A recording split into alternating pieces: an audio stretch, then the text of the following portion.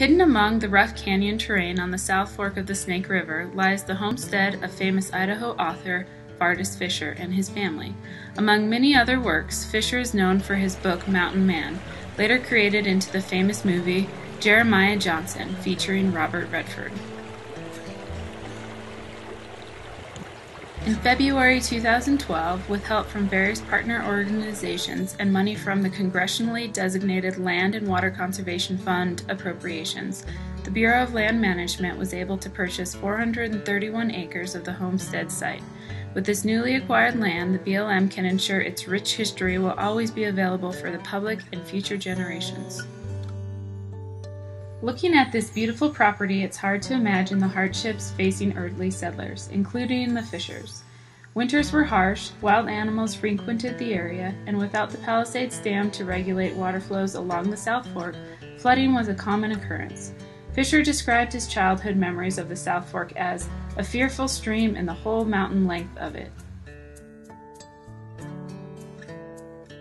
Joseph Oliver Fisher moved his family to what became the Fisher Ranch in 1901. The family lived in a small two-room cabin where the creek runs into the river. In 1912, J.O. Fisher built this home for his family.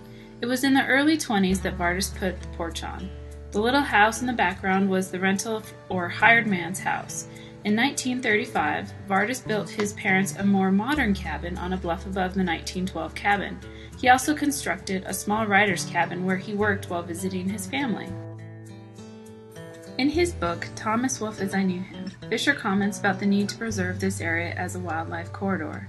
Born of snowmelt and springs among the high ridges of Yellowstone country, the Idaho Snake River Area of Environmental Concern supports multiple listed species, the most unique and biodiverse ecosystem in Idaho, one of the largest cottonwood gallery forests remaining in the lower 48 states, rare wetlands, one-third of the greater Yellowstone ecosystem's bald eagles, world-renowned blue ribbon trout river that supports the largest population of native Yellowstone cutthroat trout outside of Yellowstone National Park, and active water-based recreation programs. Over the course of the next 100 years, life along the South Fork would change dramatically. A highway running parallel to the river would allow quick and easy access for residents and tourists coming to and from Jackson Hole, Wyoming to Idaho Falls. With the onslaught of new technology and access to materials, development along the South Fork became a threat not only to wildlife relying on its unique ecosystem, but to recreationists who hike, fish, and boat this blue ribbon trout stream. Preserving this corridor with its pristine values is a priority for the BLM and its partners.